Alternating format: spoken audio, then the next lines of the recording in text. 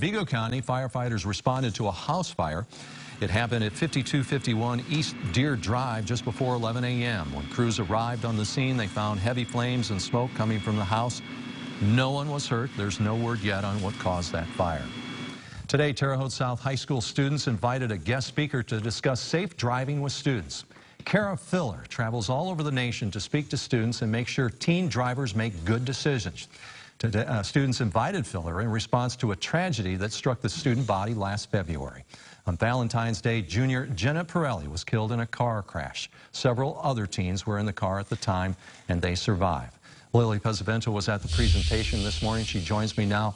What was this presentation like? I'm guessing a lot of emotion. It was very emotional for many students, especially the students who were very close to Pirelli. Pirelli's friends hope today's speaker educates students and prevents this tragedy from happening again. Kara Filler lost her twin sister in a car crash that could have been prevented had the driver not been driving 3 times the legal limit. Filler speaks to students all over the nation about safe driving. Terre Haute South students Reagan Faust and Maya Merchaud reached out to her to speak to their student body in response to the tragic loss of their friend Jenna Pirelli. Pirelli was killed in a car crash last February. Jenna was one of our really close friends.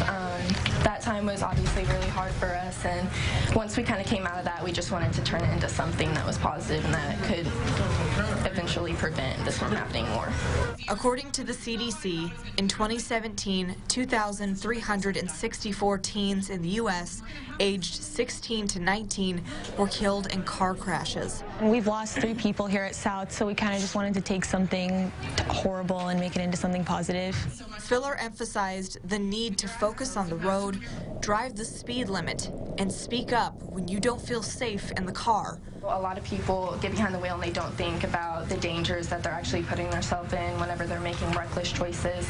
Teenagers aren't invincible, and Pirelli's friends hope fellow students drive safely to avoid becoming a car crash statistic. It's the #1 killer of teens in America, but it's so easily prevented, and I feel like it's just really important for them to hear that message. Now, this presentation was the brainchild of Merchaud and Faust, who used a classroom opportunity to educate their fellow students. The two began planning this over the summer for their senior year DECA project, and they're very happy to see this one project make such a difference. Really a great idea for such a tragedy that happened and affected so many people. How did the students take it? Did you notice anything in particular? I did. I was watching very closely, and many of the students were very receptive. They were very respectful, and many came up to Kara Filler at the very end to tell them their stories and speak about their experiences and also what the event means to them. Yeah, good to open up about something. Very good to open up. All right, very thank you, healing. Lily. Thank you, Lily. Thank you.